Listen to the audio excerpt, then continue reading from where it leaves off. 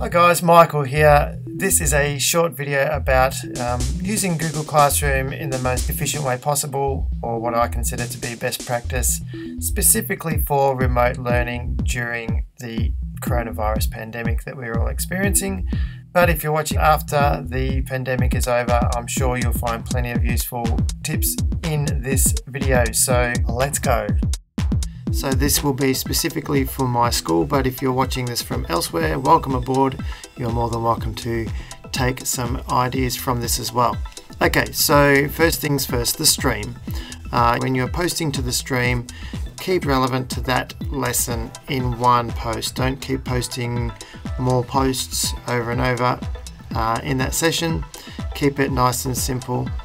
You can add resources as you need them. You can choose to post to less students if you need to, or if you need a different post for different students for whatever reason, you have that option. You can also post into other classes as well. In the People tab, you can select students to mute them if they're being bad. That's not ideal because we don't want students to be muted. We need to give them a voice. Use your professional discretion for that. For the stream, you want to make sure it's not overly cluttered. So in the cog, which is where the settings are, go down to students can post and comment, only comment, or teachers can post or comment. The best one is students can only comment.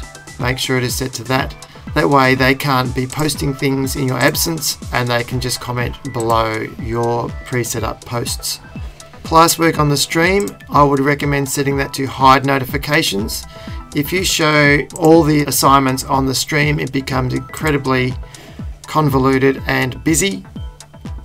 As you can see now, there's a whole heap of notifications about things before we get down to my first post.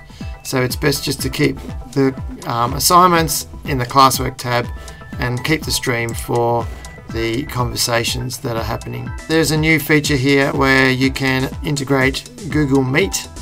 However, as of the time of this recording, our school isn't using it, so just make sure you know what your school is or isn't using, but that's a thing just to be aware of, that is there. In the Classwork tab, you want to organize your topics, so you do that by creating a topic here, or when you create an assignment you can create the topic here. So create a new topic as you're making an assignment. Speaking of creating an assignment, here's one that I prepared a little earlier. When you create an assignment, make sure that you put all of your resources into the one assignment so that students aren't looking around for things. Adding other materials can all be done from here: YouTube, a file from your computer, links to other websites, and anything from Google Drive. When you are getting students to complete some sort of worksheet or whatever that is, make sure it's a Google Doc or a Google Slideshow. You can be creative like that. Don't use Microsoft Word for them to then have to download and fill out and then upload again back into Google Classroom. It just becomes too convoluted if they're using Word, and also you can't monitor their progress. But if you're using a Google Doc, for example, you can actually monitor them as they go, and they don't have to download and upload and all that stuff. You can create that here, or you might have already pre-made one and you can attach it from Google Drive, which will bring up your most recent docs there. When you add your worksheet or whatever you want to call it for your student, make sure that it isn't view, but it is set to make a copy for each student. That way every student will get a copy of the assignment to work on. In the instructions, be very explicit about it. Complete the worksheet attached. For example, this is your copy. When finished, hand in this assignment. So when students finish an assignment, there's a hand in button for them to click on. No need to email it or share it because it is already attached here. That's something that some students haven't understood yet, so students need to learn that. And you can mention about other resources or whatever you want to say in the instructions, but be explicit. Let's have a look at the demo worksheet. So basically it's nice and clear what it's about, and I always create a text box for them to write their answers in. Should I say a table? So to do that, just go insert table with 1 column, 1 row, and that would look something like this. You can modify the size of it, whatever. I don't know why that's bigger, but anyway. So that just sort of gives them an idea where they're meant to write their work or write their responses. I mean, this is a very boring way of doing work. Obviously, you can be more creative by using perhaps a Google slideshow and make a copy for them as well. So if I were to do that,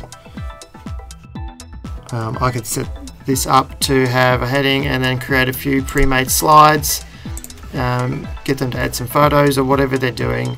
Be creative with that. Obviously make it very explicit what they need to do so it's not confusing for them, given that you're not there to explain it in person. Give a due date, of course. You can set a point scale. You could leave it as unmarked. Select your topic here, as I said before. If you're feeling really adventurous, try the rubric feature. You can assign the task, or you can schedule it, or you can save it as a draft for later. When students are working on a task, if you are running a remote lesson, for example, you would direct students to this assignment in the stream. So when you are putting your opening comment in the stream, you're getting students to mark themselves as present, and then you might say today you would probably also have a link to your lesson plan here. I would have them saved as a separate Google Doc as well, and they can refer to that. Also, just in the explanation here, you can direct them to the classwork tab or the classwork page, and to go and find the particular assignment they're working on and what topic it might be under. Tell them what to do in the instructions. Go and open up the particular document, tell them to work on it there and then, and that you'll be checking it as they go. How do you check their work as they go?